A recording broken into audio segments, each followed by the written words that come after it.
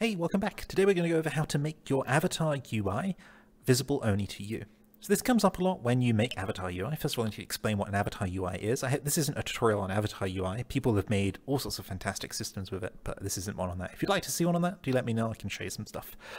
So avatar UIs usually turn on or turn off shape keys or clothing, accessories, etc. on an avatar, and it's often the case that you want to make it so that that UI only appears for the user who's wearing the avatar, or in some cases only the user that owns the avatar.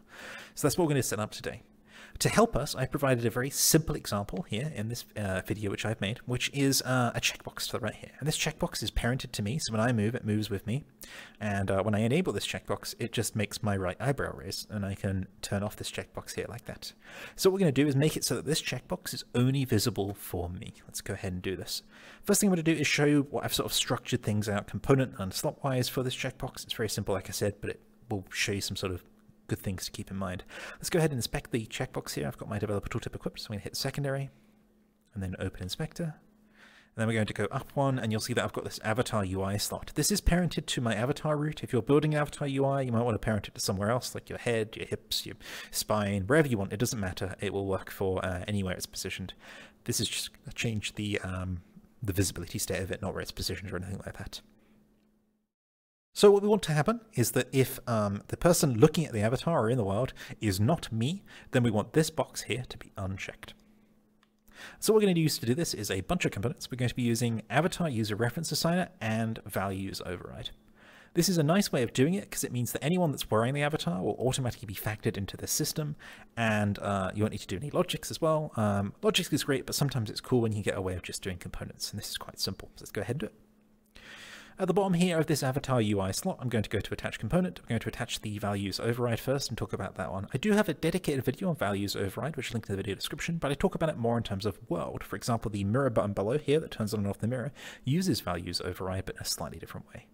Let's go ahead and set it up for this system though. So we're going to go to transform, drivers, and then right at the bottom here, value user override, and then select values override bool. That creates this object. I will go over a few things. I won't go over everything though, because that's featured in the overview video that's linked in the description. But values override allows us to override values based on a user. And so what we want to do is override this active state. So what we need to do is drag active and drop it into the target property of the values override. The checkbox will disappear at this point. Don't worry about that.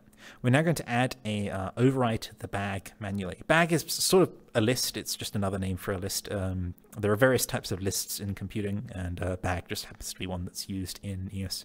So we're going to hit add here, which will add an item to the list.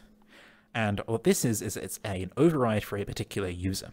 And we're going to set this user up automatically in a moment. But first of all, what we need to do is ensure that for this user that we're setting up, that the override is on. So we're going to check this box here. So what this is going to do is once the user is set here, we'll do that in just a moment, it will ensure that an override is created, which will turn this active checkbox on via this values override. Also ensure that persistent overrides is checked. If this is unchecked, you can have problems when you save the avatar.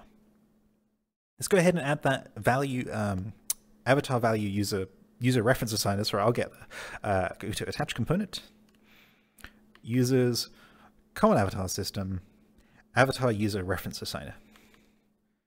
Avatar user reference assigner will assign a user reference to any user references which are in its references list when the avatar is equipped. So what we need to do here is add an item to this references list and then drag the word user, not the larger user here, the little user here, the one that's indented a little bit more, from here and drop it into that reference list, and you'll see it's synced up here and it's in that item. This is now hooked up and ready to go, but to test it, what we'll need to do is unequip this avatar and then re-equip it without losing it. So what I'm going to do here is I'm just going to turn to the right here. I'm going to go ahead and spawn in another avatar from my inventory. So that will do.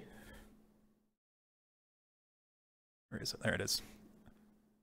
This is a headless avatar I used for an ancient Rome lesson at one point. So I'm going to go and equip that. So I'm in this avatar now. Hop back in. Equip, and now you'll see that that checkbox has reappeared. Let's take a look at the components so I can show you why that's happened. So I'm going to go ahead and inspect the checkbox again. We'll go up to the avatar UI slot and we'll take a look. So what happened here is when I equipped the avatar user reference assigner fired, and it set my user reference onto this user here.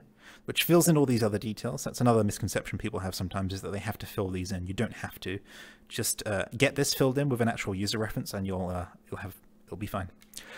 Once this is filled in, it's saying override user probable prime with this value on, and that value happens to be targeted to the active field of my avatar UI, which is meaning the checkbox is now here.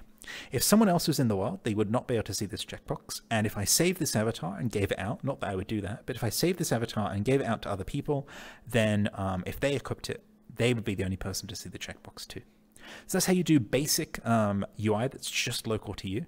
This does come up in other places too, like games and things like that. For example, over in Laserbeam, which is my entry for the MMC, I've got a local-only health bar that appears there. That uses a similar system to this. I can't remember if it exactly uses the exact flow, but pretty much the same thing.